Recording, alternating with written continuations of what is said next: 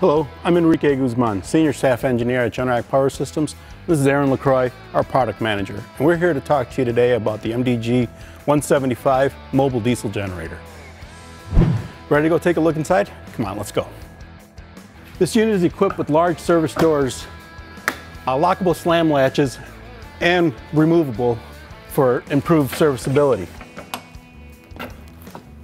On the inside, we're powered by a John Deere 6068 Tier 4 Final engine with integrated engine thermal management to help control engine operating temperatures.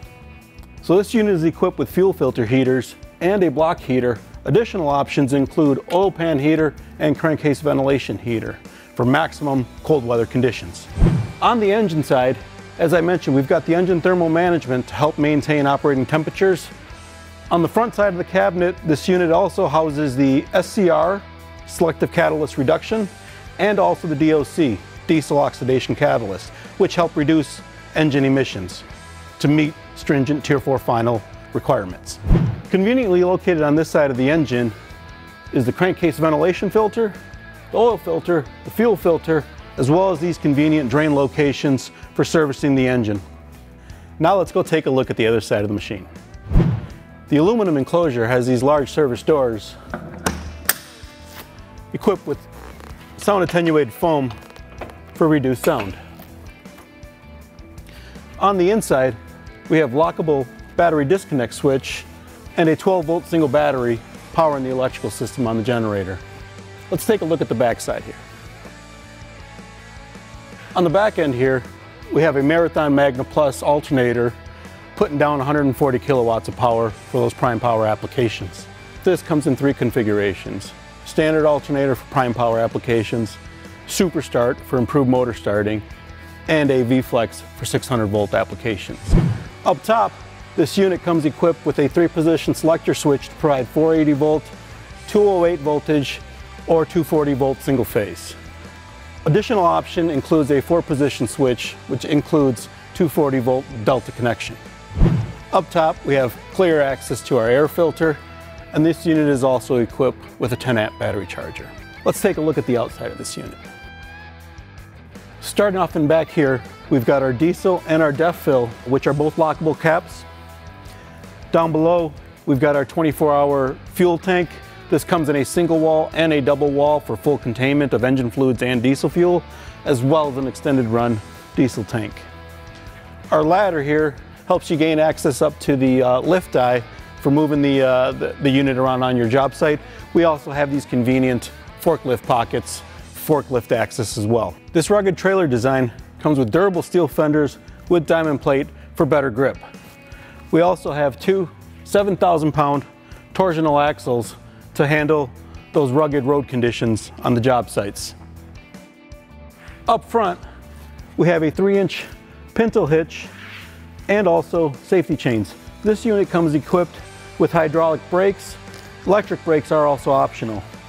We also provide a rugged leveling jack to level set the unit prior to usage. Also optional is this handy storage box and the spare tire. Now I'm going to hand it off to Aaron to talk a little bit more about controls and our AC distribution. Thanks, Enrique, for the explanation of the inner workings of the machine. Again, I'm Aaron LaCroix, Product Manager for Mobile Generators at Generac, and I'm here to talk about the user interface for this machine and electrical connections. First thing that you'll notice on every Generac mobile generator is that it comes with a standard electrical stop switch. This is within easy reach to be used for any emergency. On the top panel here is where you'll find a standard 700 amp electrical breaker. The standard machine comes with a manual breaker. Shown here is the optional motorized breaker that's included with paralleling capable machines. Next to that are the electrical connections for paralleling. Up to 32 machines can be connected together in parallel to increase the available power. At the bottom, you'll find the main power distribution electrical connections. At the top, you have your standard connection lugs. At the bottom, we have the optional cam lock connectors for convenience. Generac recommends that all electrical work be completed by a licensed professional. Once all the electrical connections are completed, This door will be shut.